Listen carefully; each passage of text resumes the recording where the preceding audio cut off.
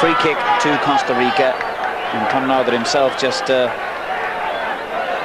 making the instructions and telling his teammates what to do here.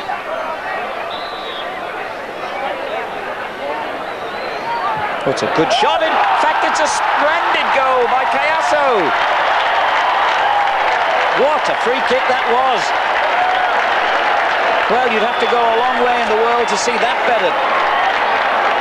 A magnificent free kick by Juan Cayasso, the Costa Rican Footballer of the Year, bent it over the wall, and Charnoff could only see it hit the back of the net.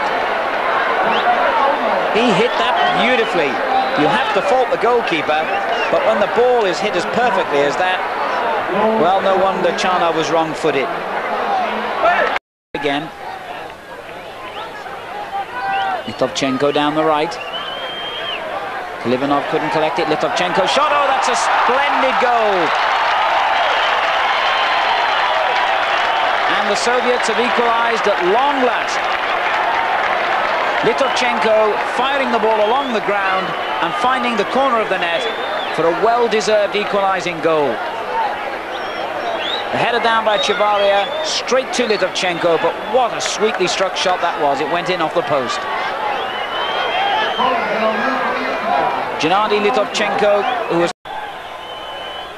Luzny on the far side. The goal scorer Litovchenko in possession now. A decent looking ball, and it's in. Cherenkov has scored, and the Soviets have taken the lead. A goal that seemed to come from no sort of cultured build-up at all, and that's in stark contrast to the way the Soviet Union have played throughout this game.